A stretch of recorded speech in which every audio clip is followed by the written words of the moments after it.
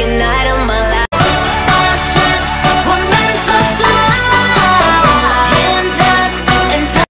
Hi guys, it's me Malcolm, the movie Wizard of Oz himself, and I'm about to get ready to see Cassandra Clare, the author of the Shadowhunters series, because she's doing her new book that is not related to any of her past work. It's called It's called Swordcatcher, and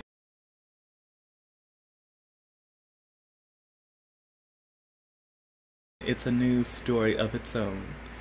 So in honor of this moment, I'm here to discuss my review of this movie that is based on Cassandra Clare's.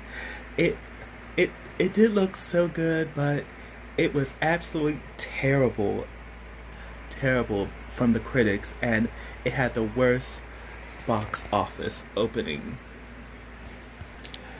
The Moral Instruments, City of Bones, starring Lily Collins, Jamie Campbell Bowser,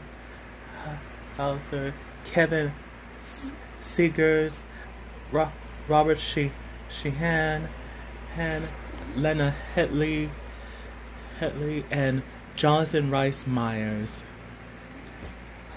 I gotta admit, I do love the cast. I love the costume designs, but still, it was not enough. It was one of those movies that chose quality over quantity. Oh my god. And to think they were going to make a sequel after this based on the second book, City of Ashes.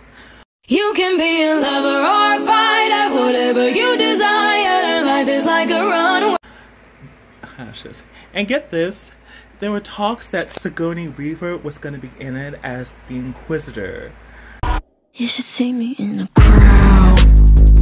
I'm gonna run, there's nothing to help. But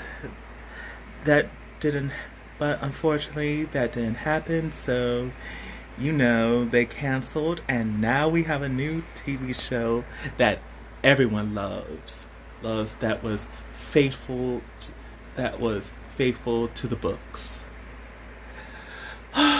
My god. I gotta admit, this movie was such a disappointing adaptation, I'm not gonna lie.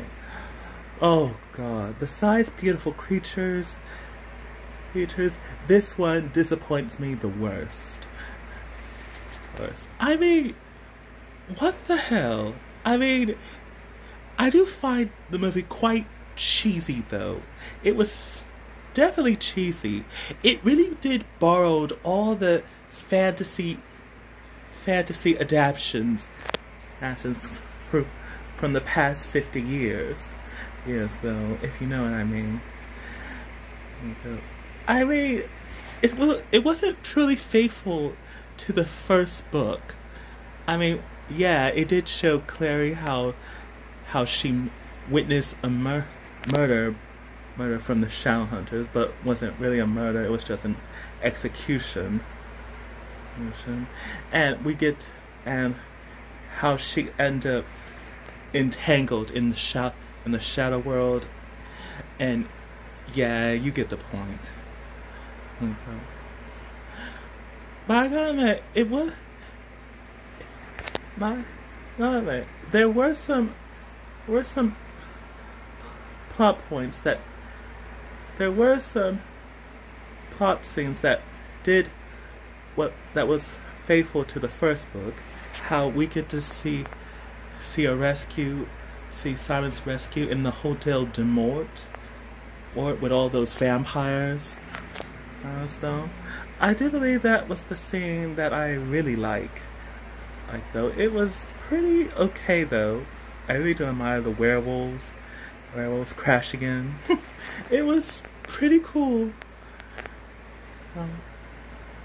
But yeah, speaking of which, I do admire how they have Downworlders in it. Warlocks, werewolves, and vampires, but seriously, no mentioning about fairies. Pill makes you small, and the ones that mother gives. I mean, come on.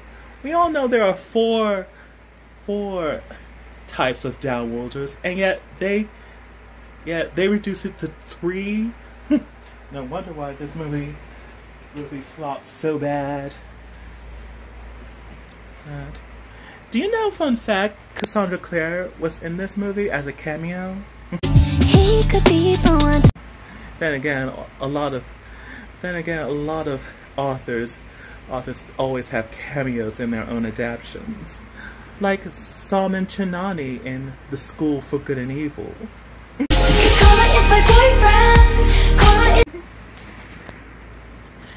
Oh, Lord. Oh, my God. I really, like I said, I really do love the cast, but it was definitely not enough. Also, I mean, I really do love Lady Collins. She did look like she has the profile to be Clary, but for the record, I still prefer Catherine McNamara. She was awesome. I'm so proud that they have a TV show. We have a TV show now. I wish they could do the same thing for the Caster Chronicles. Don't try it all though. Younger than my exes, but he act like such a man, so I see nothing better. Well, fingers crossed. So guys, for my score for this movie, I gotta be movie. Even though it did look nice, it was very cheesy, and it really did suck so bad.